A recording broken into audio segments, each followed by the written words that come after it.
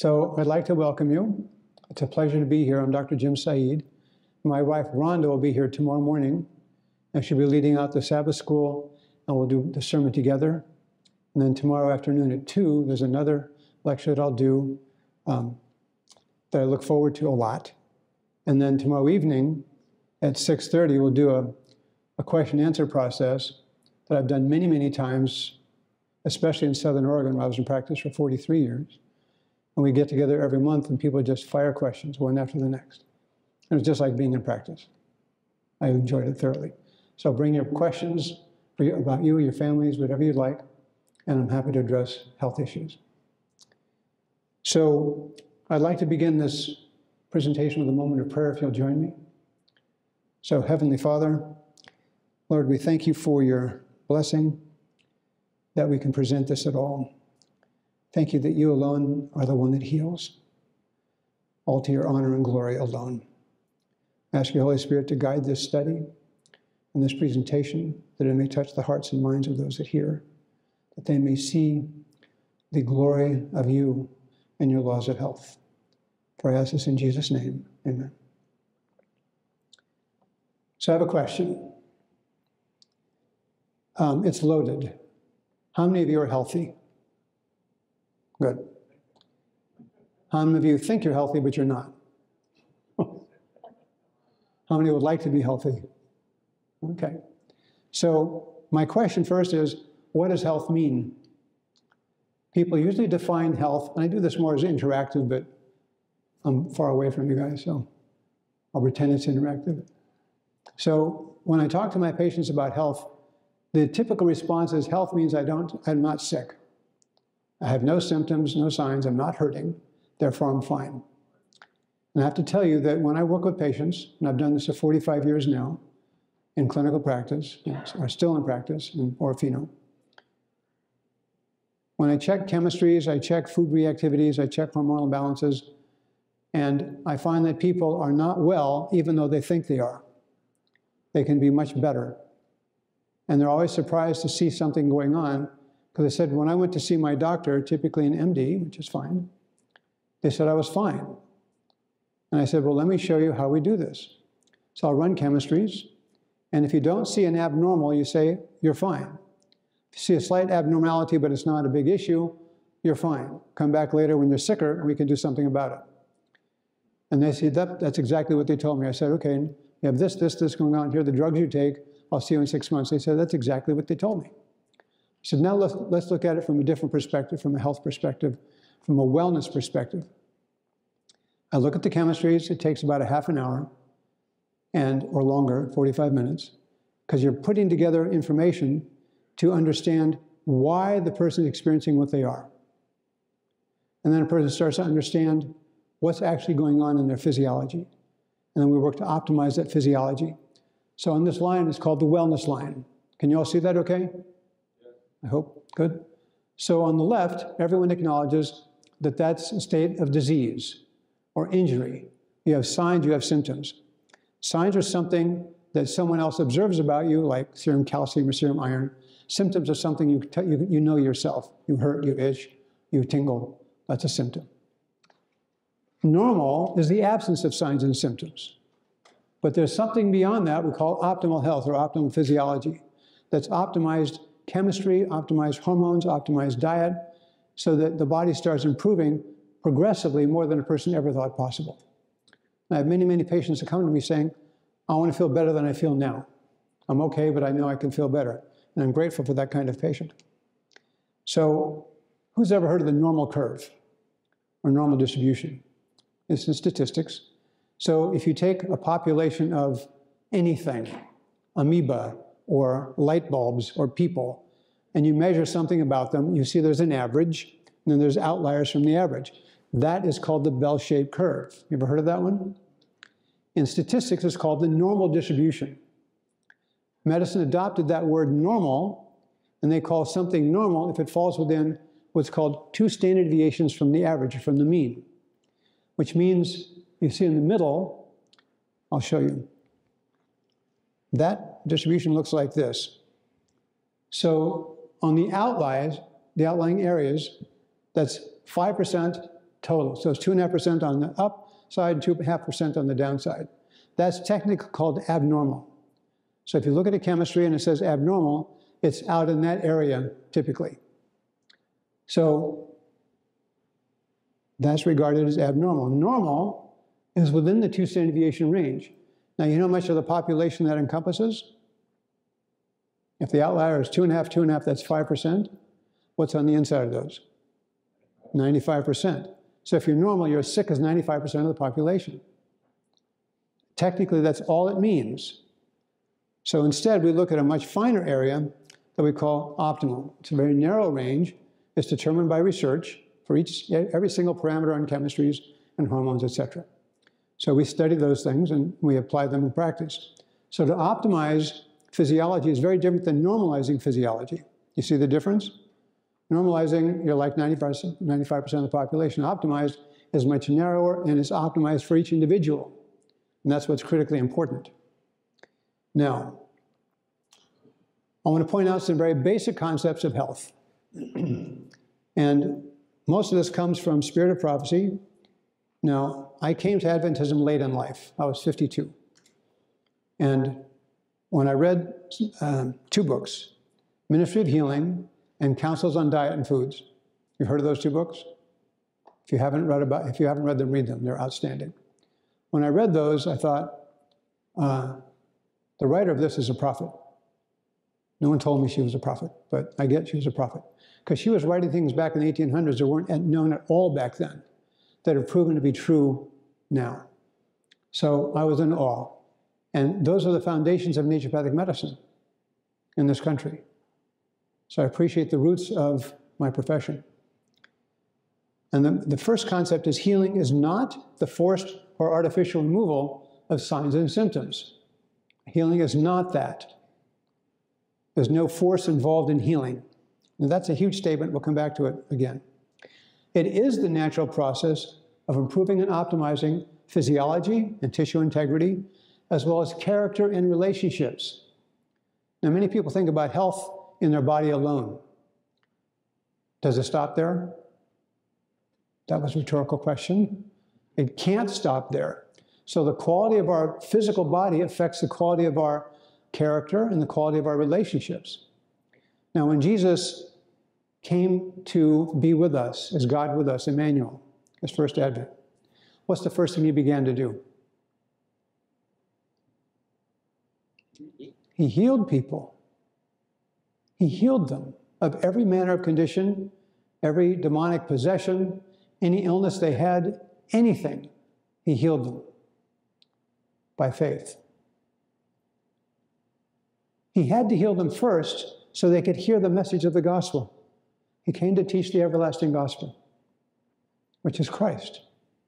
And so for humanity to be able to take that in, they had to be well enough to understand that. And that's going to be a central theme of tonight's talk.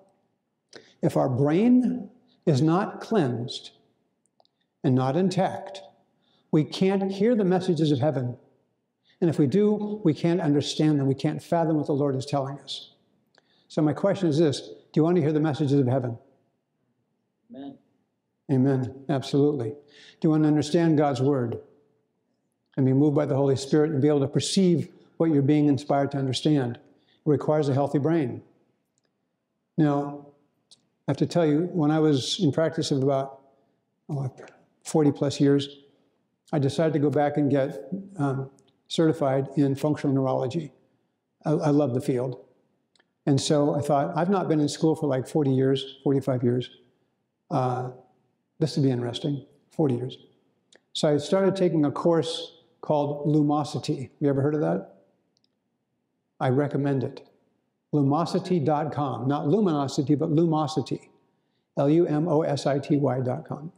It's a series of programs, games, developed by neurologists to develop functionality of the brain, and it works.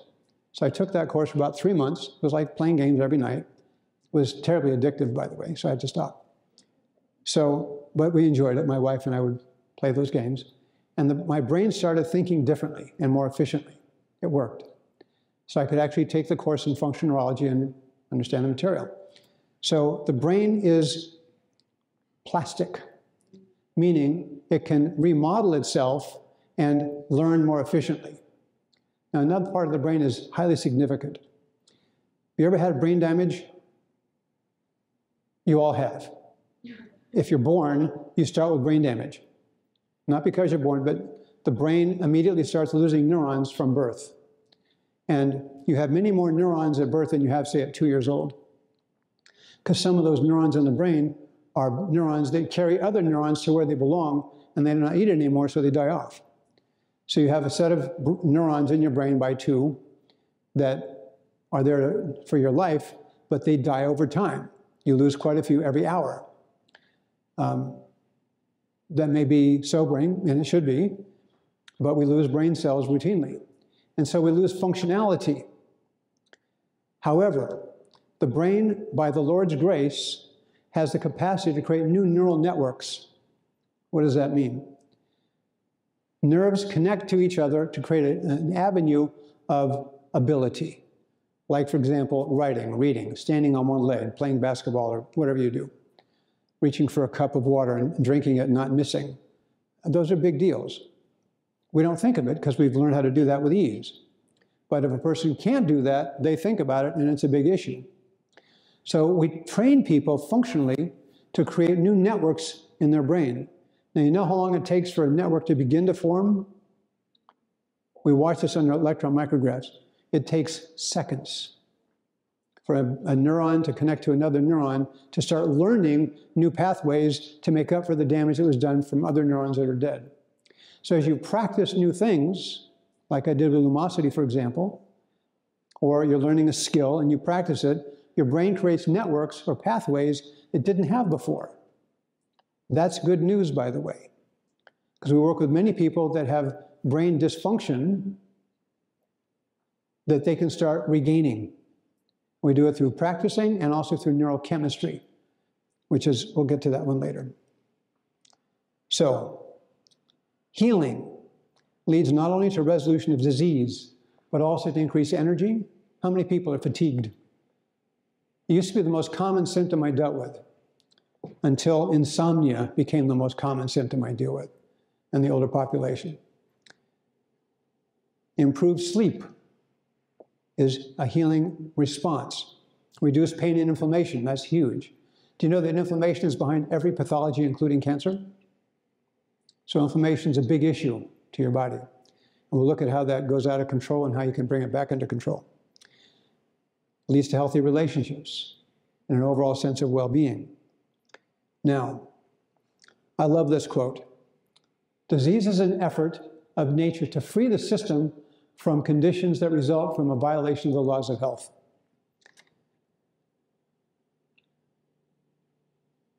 One thing I started studying back in college, to know God. That was my search and my yearning. But I couldn't find him in organized religion in my early life. And who attended the talk I did on my testimony? A few? Okay. That was here, and that was, I forget how long ago. But, so some of you know where I come from that way. So, on my journey, one of the things I began to search out was science and physics and engineering. I thought, I want to see how God works through his laws. And I was amazed at how fixed and perfect his laws are in the physical realm. There's over 400 laws that we know about that have to be met perfectly for life to exist the way it does here. That's the precision of God. So, when we veer from his laws of health also, if we veer from his moral laws, if we veer from his physical laws, there's consequences that are devastating. So disease is an effort to right the system. People get so anxious to get rid of a symptom that they lose sight of why the symptoms are there. But the symptoms lead you from cause to effect if you follow the train properly. And then you begin to understand how to deal with those symptoms accurately. Now, this is a strong and possibly controversial statement, but I respect its veracity. Restorative power is not in drugs, but in nature. Now, in my background in naturopathic medicine, I'm a chiropractor and naturopath. In naturopathic medicine, we learn both pharmaceutical medicine and we learn natural health care, botanical medicine, nutrition, and diet. So I've studied both, and my licenses let me prescribe both. So I prescribe drugs to help people come off of them, so we can start reducing dosing as much as we possibly can. And for some people, that's just where they live, and I work with them from there, and we just slowly escort them to where else they can be. But drugs don't heal. The Lord does. And Sister White had a lot to say about that, which I'll touch on in a moment. Now, this is big. Nature's to be assisted. What's that word? What did I say? Assisted, thank you. Nature's to be assisted in her effort to expel impurities, to reestablish right conditions in the system. So that's two statements. We assist the body and nature to get rid of garbage. And tomorrow we're going to have a talk about a law called the Law of Dissipated Structures, for which a Nobel Prize was given in 1977 in chemistry to Ilya Prigogine. And he showed exactly how this works. So tomorrow, stay tuned, we'll look at the details of that. But what this shows us is first you have to get rid of garbage. Now, what happens if you keep putting garbage into a body of water but you never drain it? What does it become? A cesspool. That's right. And what happens if something dies or is dying and has to convert back to dust? What does that? Fungi. Okay? So it becomes a disease I call a state of premature composting in a cesspool. So we're composting early. We're still walking around in this cesspool that's composting. Not a good situation. So you have to clear the body of garbage first, drain the cesspool, and then reestablish right conditions so the system can heal and stop the process of a premature composting issue. And tomorrow we'll look at what that looks like. Now, this is the last piece. Nature's process of healing and upbuilding is what? Is it fast or slow? It's gradual. And to the impatient, it seems slow. Now, I get asked this often in practice. Doc, how long will it take? I'd love to say as long as it's going to take, but I don't want to appear impudent. So I say, in my experience, this can go from days to months. I said, I've held the hand of many a patient through 4 to 6 months of healing, usually 4 months at the outside, typically, sometimes longer. Some people respond very quickly, but that's a beginning response. But for recovery, for optimal health to begin to make itself known, is measured in months to years. And patients realize it. Yep, I've been at this for how many decades, and I wanted to recover all at once. Would that it work that way?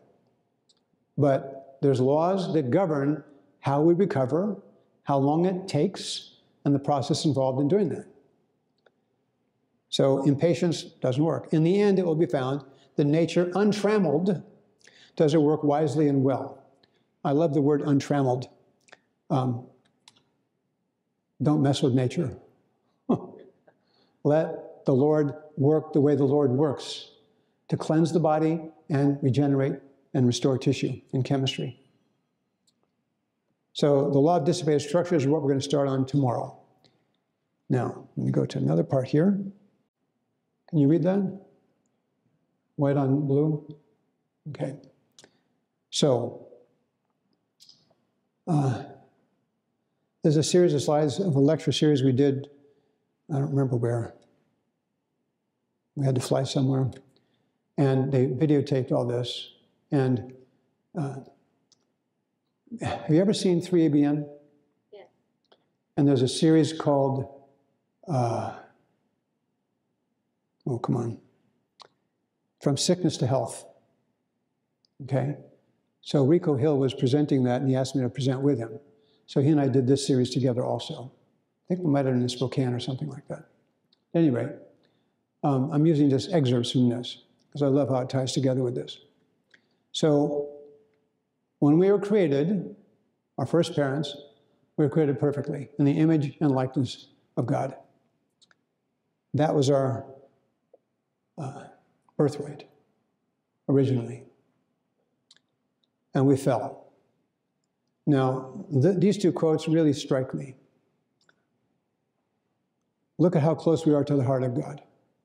What is man, that thou shouldst magnify him, that thou shouldst set thine heart upon him? I think it boggles my mind, I have to tell you. I'm in prayer in the morning, and I'm praying to the Lord, and I'm realizing, Lord, I'm praying silently, and you're hearing my very words as thoughts. You who are on high, in the third heaven, don't even ask me what that means. Okay, I've read about where it is and all this, but I look forward to the experience of it someday. But right now I just have this mental construct, which I don't pay much attention to, because anything I can imagine about God is wrong. I can't even begin to comprehend. But here is the God of the universe, or of all dimensions, or whatever you call that. And he's hearing my voice silently speaking a prayer. What is man that God should hear us and magnify us? And in Psalms 8:4, what is man that you are mindful of him, and the Son of Man that you visits him? He visits him.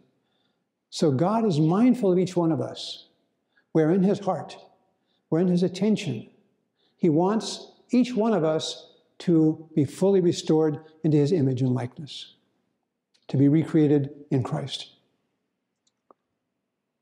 So I just looked at this collage of humanity.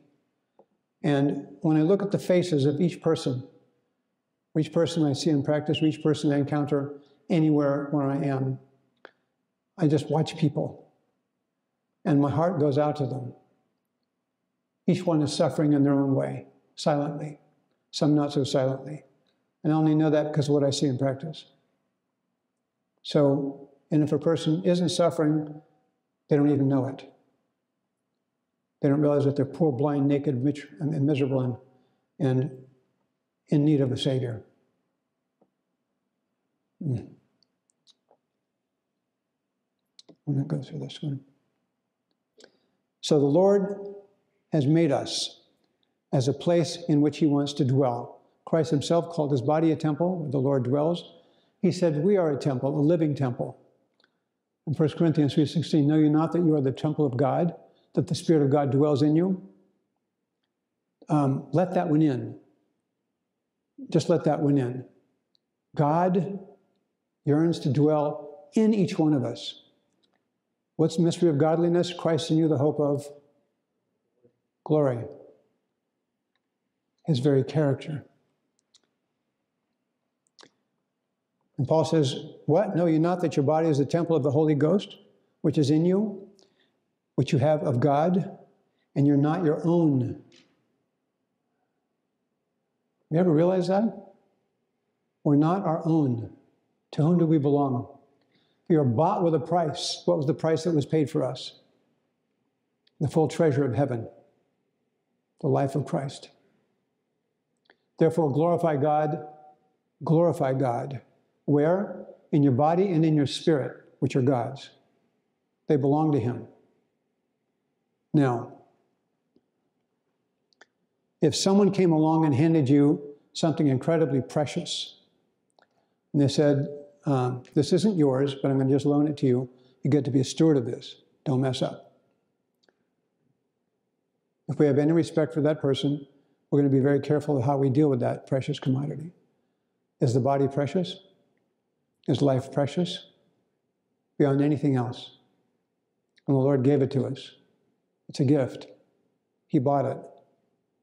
He said, I want you to be a steward of this body, of this spirit.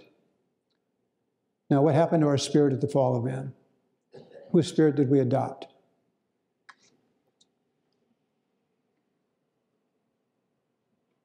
Anybody? Pardon? Satan, the spirit of self. That's the greatest tyrant of all, self.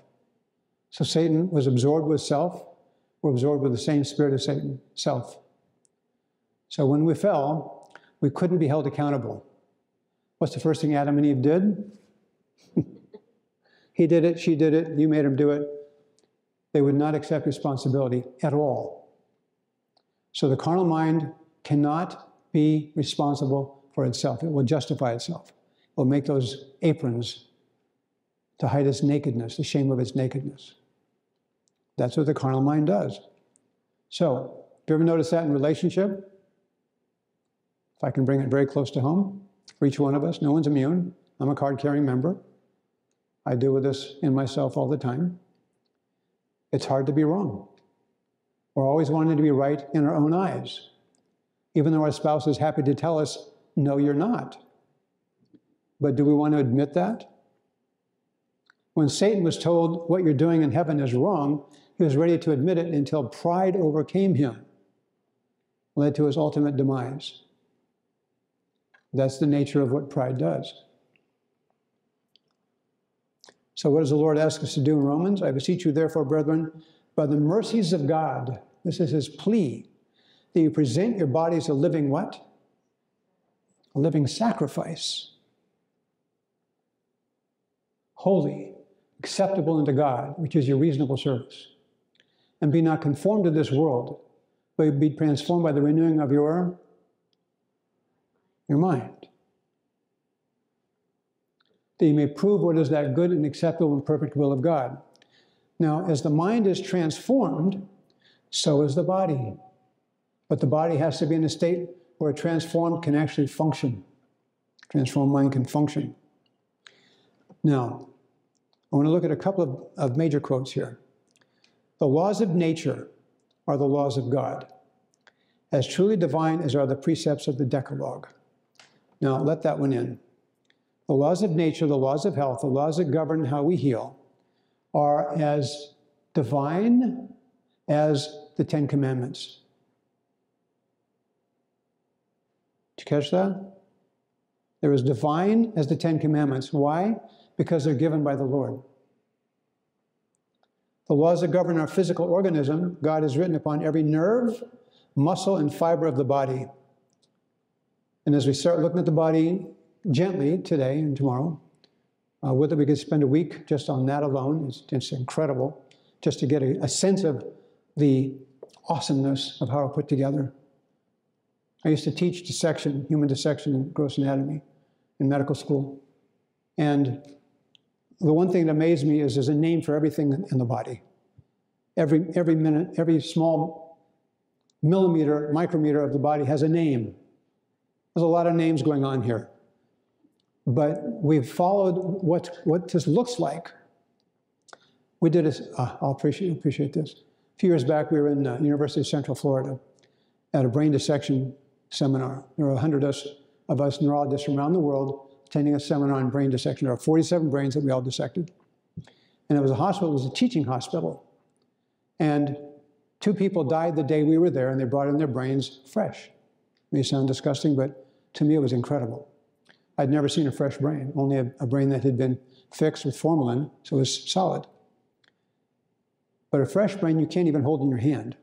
It'll spill. It's fluid. Every single person that was in that seminar came away believing in God. You can't look at that and realize, how does that do what we know the brain does? It's not possible. This mush of fluid functions as a brain only by God's design and his grace and his hand. No other way. And everyone there came away with that same understanding. The body boggles the mind. It's not billions and billions of years of chance to create this. Impossible. In fact, you know that evolutionists themselves have proven evolution wrong? And I love one evolutionist statement. He said, the likelihood of evolution being true is to take an arrow, shoot it, have it travel 100 light years, and hit a target 1 inch in diameter. I rest my case. Okay. The laws that govern our physical organism, written upon every nerve, muscle, and fiber of the body, every careless or willful violation of these laws is a sin against our Creator. Wow. So, do you know that it's a sin to snack? Did I say that? It's in Spirit of Prophecy. Why? It's a violation of the law of God. Do you know how? How long does it take to empty the stomach and the small intestines of your last meal of a plant-based diet? 5 to 6 hours. 4 hours minimum. 4 hours minimum. Longer if it's a heavier meal or you have more difficult things to digest. It's an hour at least to empty the stomach and 3 hours of what are called 90-minute migrating motor complexes to empty the small intestines. So that goes twice. So it's at least 4 hours, preferred 5 to 6. Now, what happens if you eat between meals? In that time, the body's trying to digest and assimilate what you last ate. You interrupt the digestive sequence. So now you don't finish digesting, especially the proteins, and undigested proteins is seen and tagged by your immune system as a foreign protein, and the body tries to get rid of it. So you form antibodies against that foreign protein that you made foreign because you ate too soon and never finished digesting it. Are you following what I'm saying? Yeah? Good. So now what happens is your immune system attacks those foreign proteins because they don't belong there. You can't use them. They're not broken down to amino acids to use them. So those antibodies attack other tissues in your body and cross the blood-brain barrier and affect the brain's immune system called the microglial system. Now the brain inflames. And you start attacking other tissues, and eventually you can create autoimmune conditions. It's called molecular mimicry. You have molecules that look just like what you just ate, that the body's attacking, like your thyroid gland or adrenals or the liver or the cerebellum of the brain. We measure 55 of these, and we find many people reactive to different structures looking like foods they ate. Is that a problem? You're making yourself sicker over time, and you're damaging your brain. And when you damage your brain, you can't hear the messages of heaven. Is that important? So snacking is a sin. That's why I say that. And that's why it's put that way in Spirit of Prophecy. She may not have known all of that, but she understood the bottom line of it. We're now understanding why behind many of those concepts. And we'll be discussing other laws as we go. Let's go here. The influence of the mind on the body, as well as the body on the mind, should be emphasized. The electric power of the brain, promoted by mental activity, vitalizes the entire system, the whole system, and is thus an invaluable aid in resisting disease. Now, if you don't properly charge your brain, then this can't happen. Now, the way the brain charges is beautiful. And I'm not going to spend much time on it right now, because there's other things I want to get to. But tomorrow, when we look at the body structure, we're going to look at this. There's things going on in your body that most people have no idea are happening. Do you know you have fluid around your brain called cerebrospinal fluid? Do you know that fluid flows all the way down your spinal cord and back up in a spiral and charges the entire central nervous system? And it causes the skull to actually expand and contract to assist that process, and the sacrum to move forward and backward in flexion extension. So your whole body is literally doing this all the time. It's a primary respiration. If that stops, you're dead. You can stop breathing. Your heart can stop beating, and you're still not dead until that rhythmic pattern in the brain also stops. But that charges the brain. Now, last point, the power of the will and the importance of self-control, both in the preservation and the recovery of health. The depressing and even ruinous effects of what? Anger, discontent, selfishness, or impurity. And on the other hand, the marvelous life-giving power to be found in cheerfulness, unselfishness, and gratitude should also be shown. So we're going to spend some time looking at gratitude. And I'm going to look at the physiology with you of gratitude. Now, last point before we start looking at the brain itself and gratitude and cell structures. Many people ask, why, when I pray, am I not healed? Now, why can't I pray for someone else and they're not healed when I ask the Lord to heal them? And there are a couple of comments that are responded to here. Some have asked me, why should we have sanitariums? Why should we not, like Christ, Pray for the sick that they may be healed miraculously. I've wondered that. I've answered, suppose we were able to do this in all cases. How many would appreciate the healing? But more than that, would those who are healed become health reformers or continue to be health destroyers? That is, would they make a mockery of the laws of God and use God as a vending machine to give them health when they didn't know how to maintain it, and would go right back to their old ways and recreate the same pathology they had before? We've worked with many, many, many cases in oncology, cancer cases, in collaborative oncology. We take the best of both worlds. And we've seen patients recover from cancer. My comment to them every time is, the diet and lifestyle that got you well will keep you well. But if we revert, the diet and lifestyle that got you sick will get you sick again and kill you. And I've seen both. I've seen people stay recovered. I've seen people die in 6 months. They stay recovered if they stay the course. If they revert, they die within months. And it's painful to watch because it doesn't have to be. But that's how significant this is. So here's the key. Jesus Christ is a great healer, but he desires that by living in conformity with his laws, we may do what? Cooperate with him in the recovery and the maintenance of health. And I tell my patients this all the time. I say, I'm not in the business of healing you. Only Christ can do that. That's God's purview. I'm in the business of helping you cooperate with God. And that's my prayer with each and for each patient, that they learn through the Holy Spirit to cooperate with the Lord. The Holy Spirit guides the process of recovery, that they can cooperate with the Lord, that he can do his work in healing in them, all to his honor and glory. Nobody can take credit. Praise God. Nobody can take credit. There must be an imparting of knowledge of how to resist temptations. So it's our own responsibility to manage that. Now, my daughter became a Christian fairly recently. And she was reading something, and she called me up and says, Dad, do you realize that we have to suffer?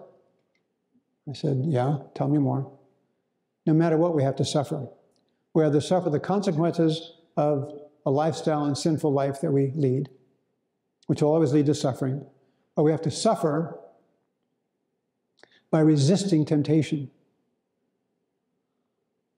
Christ learned obedience, although he was son. He learned obedience by the things that he suffered. In our sinful bodies, he was tempted in every way that all humanity would ever be tempted. That pulled on him continually. Not once did he yield, even in thought, to temptation. Had he, the controversy would have been in favor of Satan immediately done. But he didn't, praise God. That's our example. So we will suffer no matter what. Accepted. My daughter got that, and I really appreciate our discussion. Suffering is what happens here. Embrace it. We suffer for the Lord in the sense that we resist temptation, resist all the pulls of our carnal mind and the flesh, and that takes effort to submit to the Lord. First, submit to the Lord, then resist the devil, then he will flee, as James says. So we resist that temptation. That's a suffering to resist it, because the carnal mind wants to yield to that. Remember, the carnal mind is enmity with God. It hates God. It's not subject to the law of God, neither indeed can it be. It's subject to a different law, the law of sin and death, not the law of God. Certainly not the law of the Spirit of life in Christ Jesus. It's subject to a different law. And it will suffer the consequences of its actions. I see this all the time in practice. People that lead lives that are contrary to the laws of God, moral, natural, physical, will suffer terribly. But I see this in people who are seeking to be sealed in the Lord. They're suffering there too, resisting all the temptations of this world. So I have a question. Have you ever killed someone? Have you ever had adultery? Have you ever molested a child? Have you ever stolen? Have you ever watched a movie where people have done that for you? Your brain does not distinguish what it sees from what you do. So we call it vicarious sinning. If you're watching someone else do those things for you on television or in a movie, or you're reading it in a book or in a magazine or all the garbage of the world, you listen to it on the music of the world, You are sinning vicariously. Just because you're not doing it doesn't mean your brain doesn't know you didn't. Your brain doesn't distinguish what you're perceiving from what it's accountable for. So cut yourself off from the world. It's not worth it. You follow? It's not worth it. Who wants to be sealed? Who wants to see the Lord coming in the clouds of glory? Who wants to not taste death and perfectly reflect Christ's character and be used of the Lord to give the loud cry? Who wants to? Who yearns for that? We're told to pray for that daily. Pray for that daily. Yearn for that.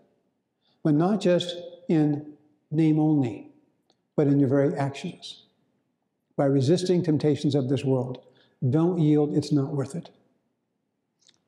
Now, I'm going to look at one other aspect with you here. Now, I love this part of the presentation. How are you doing? Good. Yeah? Awake, alive, breathing, digesting, falling asleep? I want you to get this piece.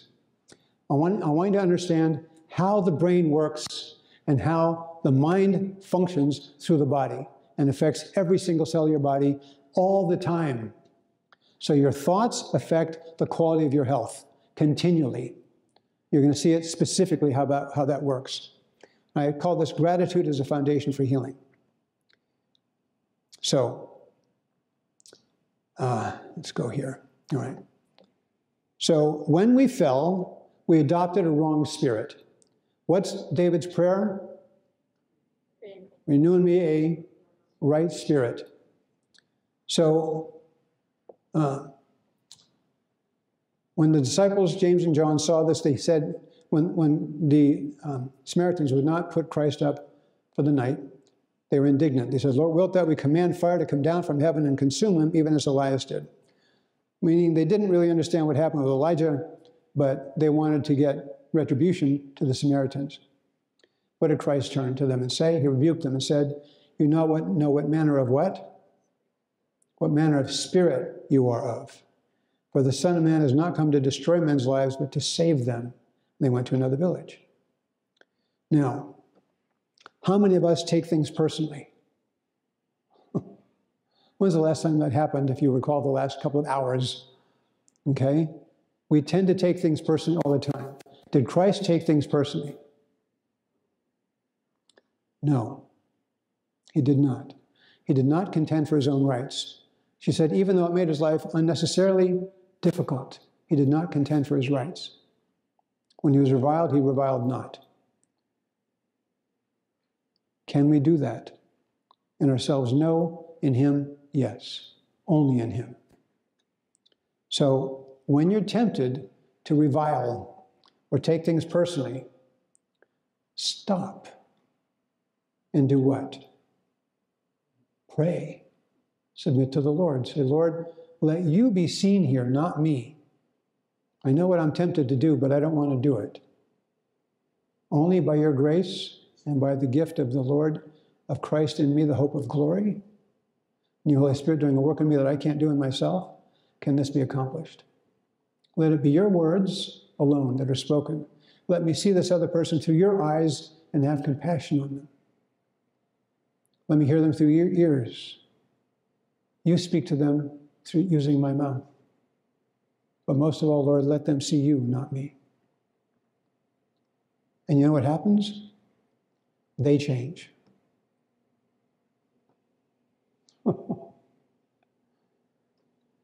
Because you've changed. And now there's a different dynamic, a different relationship going on between them and Christ. So it's the law of the Spirit of life in Christ Jesus that has made us free from the law of sin and death. The law of sin and death is one we want nothing to do with. But we know our own minds. Deceitful above all things and desperately what? Desperately what? Wicked. That's right. Who can know it? So it is doomed to death. I, the Lord, search the heart, I try the reins, examine the mind, even to give every man according to his ways and according to the fruit of his doings. So we're judged by what we do. Now, Here's a key. How much disease originates in the mind? 90%. And I'm going to show you why that's a sobering thought and why it's true. So Satan is the originator of disease. And the physician is warring against his work and power. I tell my patients this all the time. I say, we're at war. And they get it. Sickness of the mind prevails everywhere. No one's immune. 90% of the diseases from which men suffer have their foundation here. Home trouble, remorse for sin, erroneous doctrines, distorted views of the character of God. 90% originates in the mind. Now, the brain is an organ, an instrument of the mind. So your mind, which is an extension of the spirit, requires a brain to function through, otherwise it can't affect you. There's no you to affect. So the brain is the organ and instrument of the mind, and it controls the entire body. Literally. Do you know that you do not see through your eyes? You see in the back of your brain. You don't hear through the ears, you hear in the middle of the brain, the temporal lobes. You don't smell through the nose, you smell at the base of the brain. You don't feel touch in your skin, you feel it in the brain. All your motor functions originate in the brain.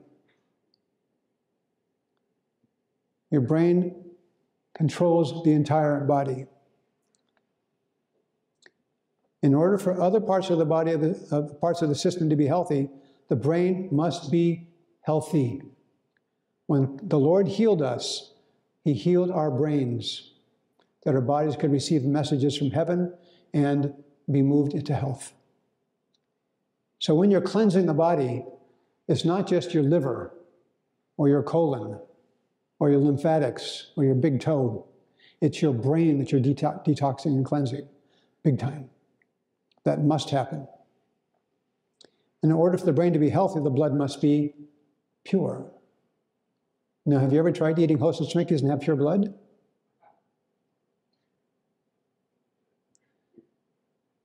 Some of you may have tried. Or drinking soda pop, or eating refined sugar, or eating red meat, or fish, fowl, eggs, or dairy. I'm going to step on some toes, forgive me. When I do a brief talk tomorrow during this health nugget time, I'm going to talk specifically about abstemiousness. I love that word.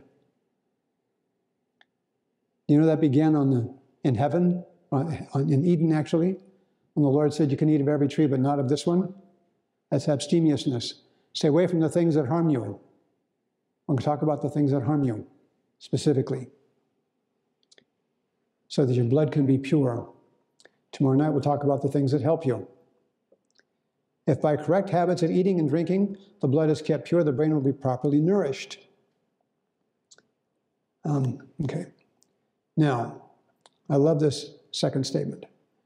The power of the will, the second statement, and the importance of self-control, both in the preservation and in the recovery of health. The depressing and even ruinous effects of anger, discontent, selfishness, and impurity. We read this earlier. And on the other hand, the marvelous life-giving power found in cheerfulness, unselfishness, and I underlined what? Gratitude should be also shown. Now, the rest of this talk is going to be focused on gratitude. Physiologically, not just psychologically. Gratitude is the one emotion above all others that creates healing in the heart and the brain and throughout your body. I'm going to show you exactly how. The quality of being thankful is gratitude, readiness to show appreciation for and to return kindness. What did Jesus show everyone he met, even as a child? Kindness.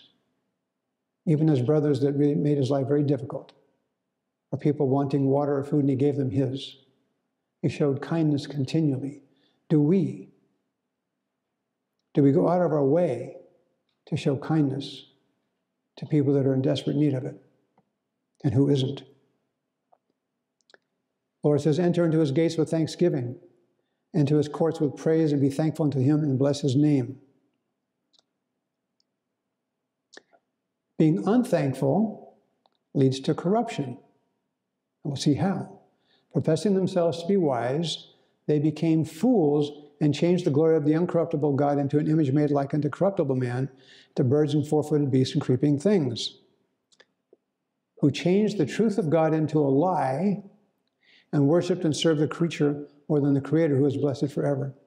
So when we worship not God, but anything else that you choose to make your God, it will always lead to corruption. Always. In what state is the world today? Intense corruption. It doesn't take much to appreciate that. Is it going to get worse? Resoundingly, yes. We haven't reached the bottom yet. It will soon. But there's some events to occur yet that haven't happened as yet. If you've studied prophecy, you'll appreciate that. So things are going to get progressively more corrupt. Sometimes it's hard to believe, but it will happen. So giving thanks is key. Now, I love this. I just checked it out in the Bible. I thought, how many times does it talk about thanks, rejoicing, praise, honor, faith, blessing, gladness, giving glory, joy, and believing? 2,694 times in 1,189 chapters in the Bible. So the Lord regards us as important. But why does the Lord emphasize praise and thanksgiving? So let's understand the physical and spiritual effects of attitude. Now, in a moment, I'm going to start showing you graphs of the brain and the heart in states of gratitude and states of resentfulness. You're going to see the difference. We'll talk about what the difference means in your body. Now, I love this statement. Even though your thoughts must be brought into subjection to the will of God, and your feelings under the control of reason and religion. That's what we're asked to do. Do we do that? Or do we let emotion take over?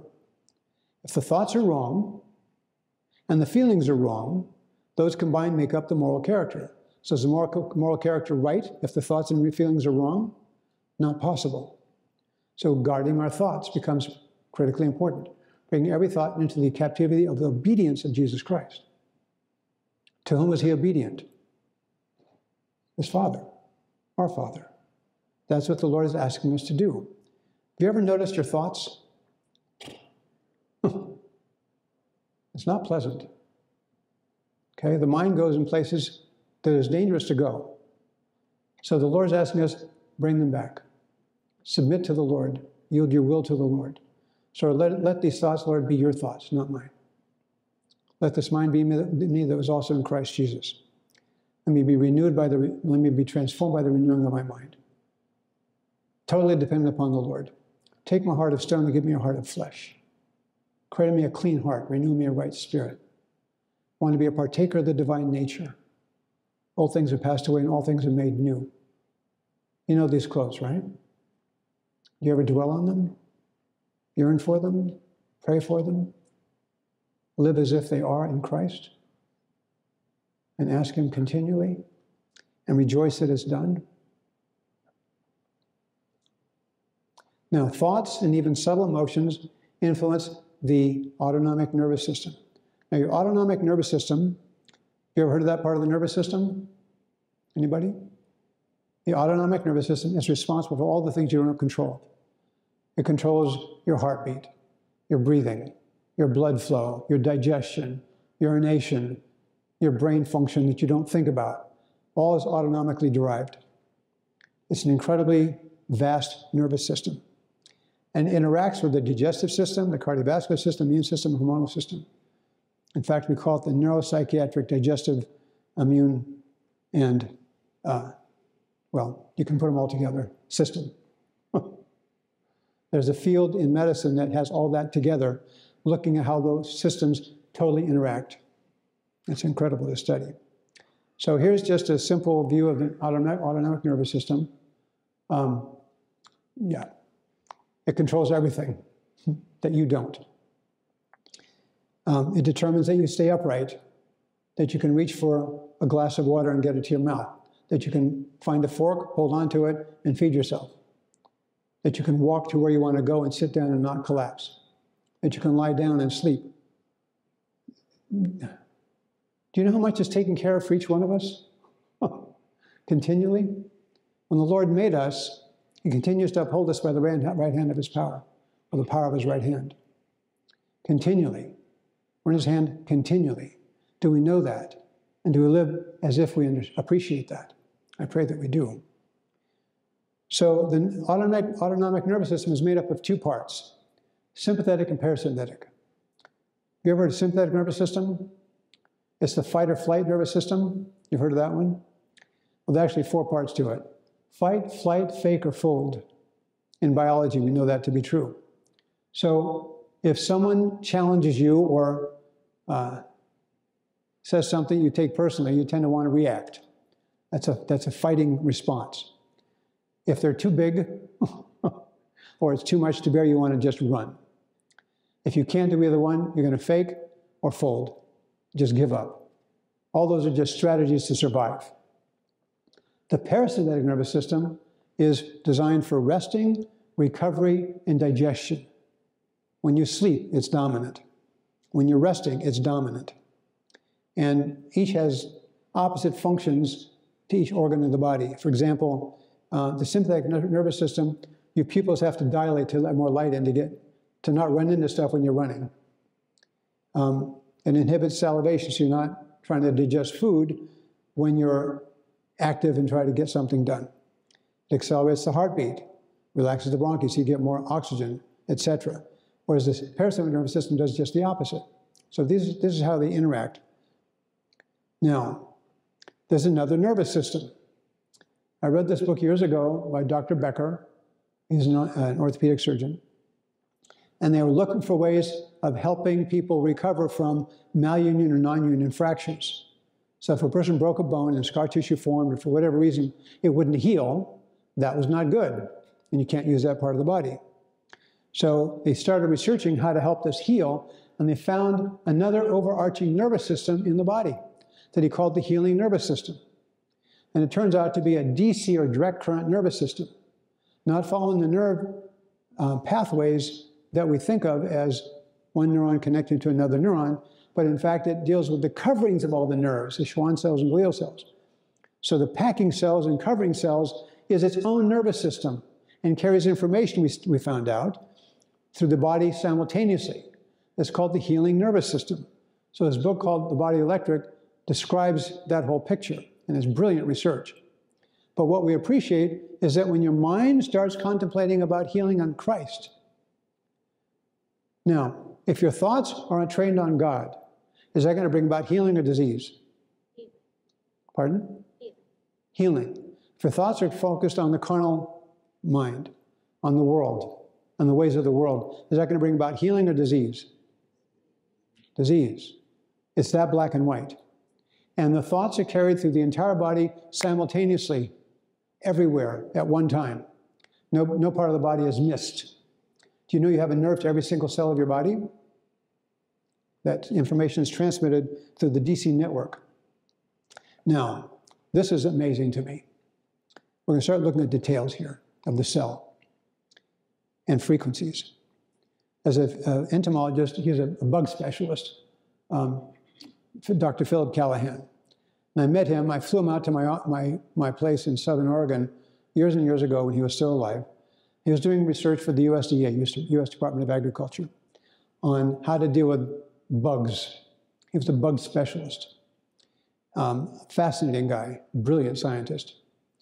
And what he found was there's a system of measurement in physics called infrared interferometry. And it's a way of finding out the frequency characteristics of whatever you're trying to measure. So he had this idea that a moth is attracted to the external sex interpheromone of another moth to mate. It's also attracted to the host plant, so it can eat. How does it do that? How does it know that? So he measured the antenna patterns of each moth, and he pumped it with the wing beat frequency of each moth. And he found the exact frequency characteristics of the antenna matching the exact frequency characteristics of the external sex interpheromone and the exact frequency characteristics of the host plant. So by flying by the wing beat frequency, it was pumping the atmosphere to spike certain frequencies of what it was looking for as chemistries from the pheromone and the plant that it would feed on. and it would hone in on that information. And it honed in this way, not straight, but like an airline flies this way to get to its target. It never flies straight. That's not how travel occurs in the air. It's always moving this way, trying to veer to stay on course. Well, that's what moths do and insects do. And so he found out the exact frequency matches precisely and published this data. So I read his research and I talked to him. I said, we're doing the same thing with the human body. He was very interested. So I flew him and a couple of other scientists out to our place in Southern Oregon years and years ago. We developed proof of concept that the body works the same way. We're not beating wings, but what in our body is beating continually? The heart. It's an electric field that's generated continually throughout our bodies. That's why you can do an EEG or an EKG from your extremities and tell what's going on with the heart, because that electrical impulse is spread throughout the entire body. So as the heart is beating, it's pumping information that every cell in the body picks up. And as you think, those thoughts translate also as frequencies which are measurable that every single cell of your body is picking up. So it's picking up not just chemistries, but also frequencies of your thoughts. Are you following? We're able to measure that. But this is what stimulated our research in that direction. And he was just elated that someone pick up his research and extend it to humanity, to what happens in the body. But here's what happens. So here's the membrane of your cell. In your cell, every single cell of your body, you have antennae that pass through the membrane. They're called proteins. And those proteins act like antennae, and they have charges on either side that's positive and negative. They're picking up information of chemistries by receptors, but they're also picking up information of frequencies from your very thoughts, pumped by your heart. So it's affecting what goes on in the cell, carried by those antennae into the cell through the chemistries that the cell's generating from the nucleus. So it's telling the nucleus what to produce so the cell can do its functions based upon the thoughts you harbor and the foods you eat and the chemistries that are circulating through your body. Now, genetics. You've heard that word genetics, right? And that's a huge field. Functional genetics is a very rapidly growing field right now. To know what to do with genes that people thought you couldn't do anything about. Well, we can. We can create a lifestyle does an end run around genetic mutations. We've learned how to do that, and that's ongoing research. Now, you have genes that turn on and off for health and disease. Did you know that? You have certain genes that turn on for health, other genes that turn on for disease. And guess what controls them? Your thoughts and your lifestyle. If you eat garbage, guess what you're turning on? Cells that control disease. If your thoughts are of the world, guess what you're turning on? The genes that control disease. If your diet is pure and you're eating out of the garden, the way we're designed, we'll talk about that more tomorrow. You turn on genes that code for healing. If your thoughts are the thoughts trained on God, guess what kind of genes you turn on? That code for healing. Now there's also something called the epigene. Have you ever heard of that one? Or epigenetics? These are information that is transferred from one generation to another, not through the genome, but through the epigenome, which is a structure in the gene itself, around the gene, that codes for what genes are going to release for healing and what genes are going to release for disease. So we can carry patterns generationally. The sins of the father visited 3 and 4 generations. That's a true statement genetically. And we see that in how it's coded. This is not just some unknown concept. It's a known concept. Through the epigenome, we transfer information from one generation to another. Now, do you know how sick our race is becoming? There's a lecture by John Sanford given at Loma Linda. He wrote a book called Genetic Entropy. He's out of Cornell. I read his book, listened to his lectures, and I was in awe. What he showed was our genome is degrading. Does that surprise anybody? His comment was, don't make any plans after 2095. Why? We will become extinct as a race. Our genome is degrading so fast that we'll get to the place where we cannot reproduce. He said by 2095, he's predicting. Now, how did he prove that? It's what's called the biologic degradation curve. So he said, how do I demonstrate this? So he went to the Bible. And he took the ages of the patriarchs to the flood, then the ages of the patriarchs after the flood to David, and from David to Christ. And he showed the progression of the biologic degradation curve that was an exact fit. It fit perfectly to the age matches of the patriarchs all the way down to Christ in his time, on to our day. And at the end of the curve, we can't reproduce. We'll be gone extinct as a race. Is that a surprise to anybody? And it's going faster than just age accountability. We're damaging our environment so much that we're destroying our genome. So in short order, there will be no more human race to save. The Lord must come lest there's no flesh left to save. It's a true statement. All right, let's go here. Now we know that during stress of any kind, we're going to look tomorrow at how stress actually happens in the body, what happens when you're under stress, and how you can begin to recover from that. But under stress, there's more sympathetic activity and less parasympathetic activity. So you're more driven to fight, flight, fake, or fold than you are to recover and rest and digest. The result is increased strain on the heart, as well as more strain on the immune system and the hormonal system. You ever had a problem with the hormonal system? Then you can't sleep? Or you hot flash? Or you get PMS? And you just can't control emotion easily? Or your sugar drops? Or your testosterone drops? And you get weaker? And you start wrinkling, sagging, and getting weaker over time? This is what happens over time when the system degrades. Stress drives that. So there's a measure that's been developed in cardiology called heart rate variability. Now, heart rate variability is the resting phase of the heartbeat. So you have a lub-dub, lub-dub, lub-dub, lub-dub. Well, the distance between the lub and the dub and the lub of the dub is measured as a heart rate variability. It's either regular or irregular. Now, under extreme emotion, the heart rate variability becomes erratic. It's more ordered under positive emotional states. We're going to look at what that looks like in a moment. So, your rest and digest system, your parasympathetic nervous system, tells the heart to slow down. When it's functional, the lub-dub, there's more time frame between the lub and the dub, the heart rate variability increases.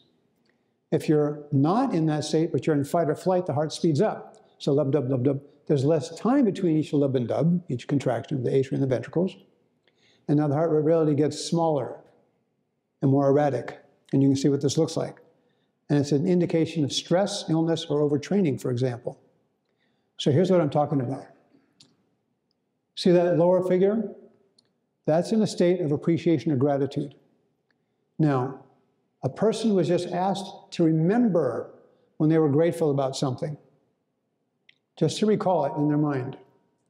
When they were in that state of just recalling it, this is what happened to the heart. It went into a state of regularity. So sincere positive feelings, like appreciation, created this highly ordered and coherent pattern. And the cardiovascular system was functioning the same way, as opposed to the upper curve that has to do with frustration. The person was just asked to recall a circumstance in which they were frustrated. That's not actively being frustrated, it's just even recalling being frustrated. The pattern became jerky and random. And that was triggered by just a sense of feelings of anger or frustration, or anxiety in this case. It's erratic. Let me go here. Now, this amazed me. When I started studying this years back, some scientists got the brilliant idea of putting these frequencies to music. And it was ingenious. So I listened to some of the soundtracks of the heart rate variability. A healthy heart sounded like Mozart. It was point, counterpoint. It was alive, exciting to listen to, and you felt this capacity to adapt to anything. Didn't matter what was going on around you. You were just adapting and joyful. I don't know which Mozart piece that would be, but it was like Mozart. And most researchers agreed to that. It then measured the heart rate variability of someone that was dying. And it sounded like a funeral dirge. Wah, wah, wah, wah. There was no adaptability, no variability, no capacity to enjoy the changes of life. Huge difference between the two, Mozart and a funeral dirge. But that's what the heart literally sounds like in those two states of health and severe disease. It was noticeable. You could hear it without any question. So poor adaptability, we see this rapid pattern. Frustration, same thing. But down below, appreciation. It's completely coherent. Now, let me go to this one. All right. Now, this is a pattern on the left. You'll see that after 300 seconds, 5 minutes, a person was asked to train to a sense of gratitude. When that happens, the breathing, the heart, and the brain all came into sync. All three. The breathing, the heart, and the brain. Now, when that happened, what do you think happens to the cells of the body? It's getting that rhythmic pulse from the brain, from the heart, from the breath, but especially the brain and the heart, especially the heart, and it's transmitting information to the body through that DC network nervous system. The brain's entrained to the heart rhythmically. It's sending impulses to every cell of your body. What's the body doing with that? It's healing. It's healing. Now, if you're in a state of frustration or anger or resentment, what do you think happens to the body with that? It can't heal. It goes into states of degeneration. So, let's look at this. All right, so this is the brain waves on the bottom and the heart waves on top, and they completely entrain to each other in a state of gratitude or appreciation. Now, I'm going to finish up this way. There's a risk of developing heart disease that's increased when people tend to vent their anger, or people that repress anger. Either way, if anger's in there and you let it out or you don't let it out, either way, it's going to be a problem. And people are at higher risk of mortality when that occurs. Now, this is what happens to your immune system. Look at the lower figure. In a state of anger, your immune system depresses, and it takes 6 hours to begin to come back. This is the immune system affecting the gut. So have you ever had a meal and then gotten angry with someone? It's a problem. Whereas if you have care for someone, the immune system is peaked and then slowly goes up over time, is improving. So what does the Lord tell us? A merry heart makes a cheerful countenance, but by sorrow of the heart, the spirit is broken. All the days of the afflicted are evil, but he that is of merry heart has a continual feast. These are not just idle words. These are truths physiologically. The heart of the righteous studies to answer, but the mouth of the wicked pours out evil things. The heart of the wise teaches his mouth and adds hearing to his lips. I love the way James puts it. Be slow to speak, swift to hear, slow to wrath. The wrath of man works not the righteousness of God. So forget about being angry. That's one thing my dad taught me. He says, Jim, never get angry. I thought, sounds good. Only in the Lord can that happen. Only in the Lord. A sound heart is the life of the flesh, but envy the rottenness of the bones. And that's what it does. Literally, destroys the body. A man's heart devises his way, but the Lord directs his steps. This is, to me, profound. One thing my wife and I study a great deal of is this process of sealing. I'm going to ask a rhetorical question to this group, I think. Who believes we're at the end of time? Okay. What's the Lord doing right now? Where is he? In the heavenly sanctuary? What apartment? The most holy of holies. What's he doing there right now? That he began in 1844. Cleansing the sanctuary of sin. So as he does that in the sanctuary in heaven, what's he doing in our hearts? Same thing. Cleansing us of sin. As he cleanses us of sin, what does he want to fill us with? His very Spirit. What happened in Matthew, read that demons were cleared, but if they weren't filled up with the love of the Lord and the Spirit of the Lord, 7 to 10 came back. They were worse off than they had been before. So as we confess our sins, truly confess our sins and repent, and truly yearn to sin no more. That's not just platitudes. I came to this denomination very late in life, as I said. I was 52. So when I read these things, they're not platitudes. They're realities. They're life. These are words of life, not just words that are nice ideas to contemplate. These are words of life. They're words of truth. They're words that life is dependent upon. Otherwise, it's called death. And I know too well what that would be like, so I have no interest in going there. So these are words of life. So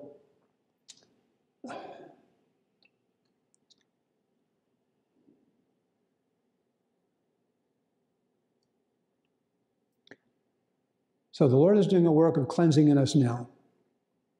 Do we submit to that? Do we want that to happen in us? Do we want to be sealed in the Lord, that we can't be moved intellectually or spiritually at all? Because the world will try to move you. Satan wants you back in his camp. Do you want to go there? I pray resoundingly, no. You are bought with a price by Christ. You're his. So submit to him continually. Now, let him do a work in you that you can't do in yourself. So let me look at this one ending quote. Not a single tendency or inclination of the flesh was ever allowed the slightest recognition, even in thought, by Christ. But every one of them was effectually killed at the root by the power of God, which through divine faith he brought to humanity. Praise the Lord. So the Lord brought this to us. Do you get that? The Lord brought this ability to us. It's not from us, it's from him, from the Lord. He brought it to us. Now let's go further. Yet not a single tendency or inclination of the flesh was ever allowed the slightest recognition, even in thought. And then, this is how A.T. Jones put it, and this victory which Christ wrought out in human flesh is brought by the Holy Spirit to the rescue of every human and everyone in human flesh who today believes in Jesus. Now, I don't know how you can sit there. I jump for joy. Honestly, this victory which Christ was wrought out in Christ, in our flesh. Now, when did he do that? How many years ago? In your flesh, in my flesh, how many years ago did he wrought out this victory? 2,000, approximately. So 2,000 years ago, Christ wrought out this victory in my flesh, in your flesh, in all of our flesh, human flesh, and conquered sin and death for all humanity. Conquered every temptation for all humanity that would ever live. For by the Holy Spirit, this very presence of Christ himself comes to the believer. Do you believe that? The very presence of Jesus. I don't know where I was, like last week, and it just hit me. So Jesus, you're here. Praise your holy name. Your presence is here. All I could do is just, I don't sing, but I rejoice. My wife asked me not to sing, and I appreciate it. She can sing, but I don't. Maybe in heaven I'll be able to sing, I don't know, but it doesn't matter to me. But I can rejoice wherever I am. How often does Paul say to rejoice? Always. How often does Paul say to pray? Unceasingly. What about when things are going really, really bad?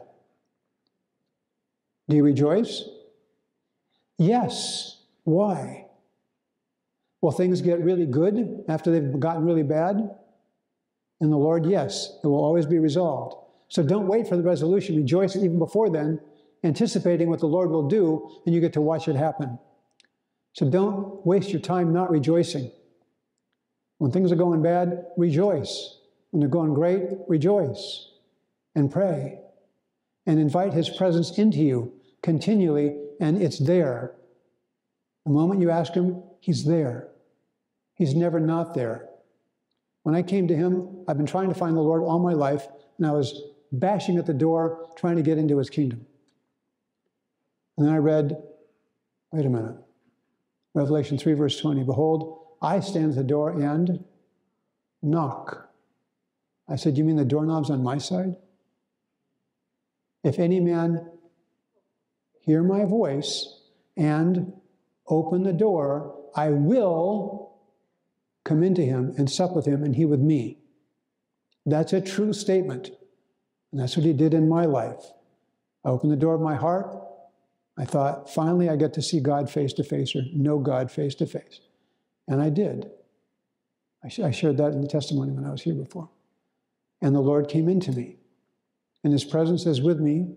And when I'm not concentrated on Him or focused on Him, I'm not aware of it. But when I am, His presence is there continually. Count on it. He can't not be there. He will never forsake us.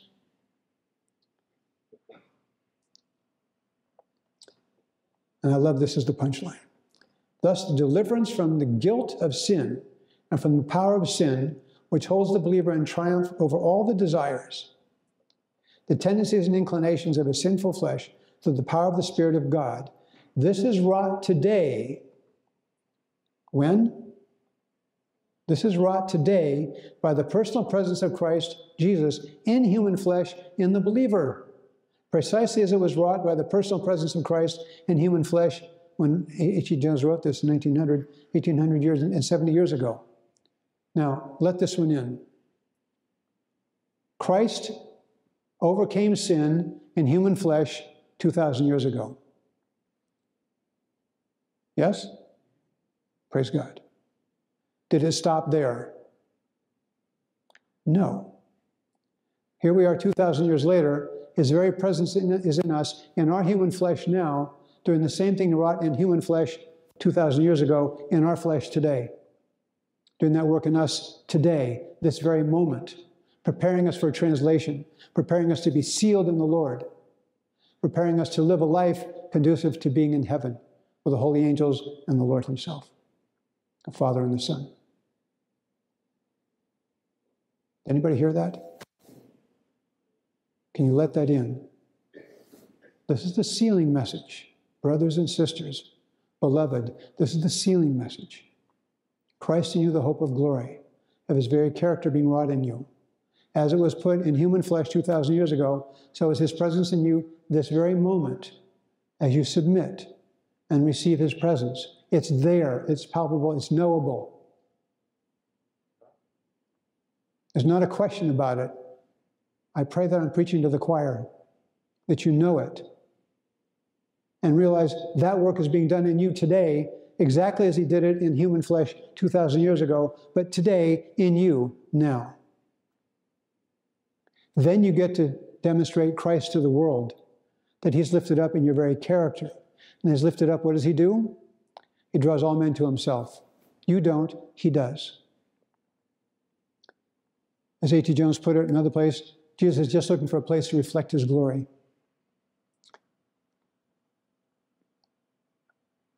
Your part is to put your will on the side of Christ. When you yield your will to His, yield your will to the will of Christ, He immediately takes possession of you. Wow. And works in you to will and to do of His good pleasure. Your nature is brought under the control of His Spirit. Even your thoughts are subject to Him. Now, that's a sobering concept. But here's the beauty. If you can't control your impulses or your emotions, as you may desire, you can't control the will. That's the one thing we have control over. To whom do I submit? and thus an entire change will be wrought in your life. When you yield up your will to Christ, your life is hid with Christ in God. And I've contemplated that line often, and I so appreciated this comment about that line, how I want to be dead to myself and hid with Christ in God. It's about yielding my will to Him. You have a strength from God that holds you fast to His strength, and a new life, even the life of faith, is possible to you. And then, as we mentioned, let this mind be in you that was also in Christ Jesus. But what does that mind do? It brings His humility into your life. No more pride. Your life is selfless, self-denying, and self-sacrificing, and you will in obedience with the things that you suffer. Obedience to the Lord, and you welcome the suffering, as strange as that may sound, because you know the work that's going on as you suffer, the work of obedience to the Lord. And when you do, your thoughts are trained on the Lord. As your thoughts are trained on the Lord, what happens to your body? Was Christ healthy? Perfectly. Can we be healthy in Christ? It's not a question, but I pray that it becomes our experience. I think we're there. Thank you so much. Now, tomorrow, my wife will be directing the Sabbath school. I love her studies. She actually brought me to the Lord, and she's a brilliant Bible student and Bible worker. And she and I will be doing the sermon. I'll be doing an introduction to her testimony, which is very powerful, on healing. And then tomorrow afternoon, I'll be doing a talk on the law of dissipative structures and a lot that goes along with that, so you understand the details of what healing looks like and how you can facilitate that specifically. It's not just pie in the sky stuff, although that's good stuff, but it gets into very practical work. And then tomorrow evening at 6:30, I believe, we'll be doing a question answer. It says called Time with the Doctor. How many people actually get to spend time with the doctor and have to pay for it? And I'm happy to do that. So you can ask any question you want. It doesn't matter to me. I use it as a tool for teaching. It'll be my pleasure to do that. So thank you again very much. And Pastor, thank you.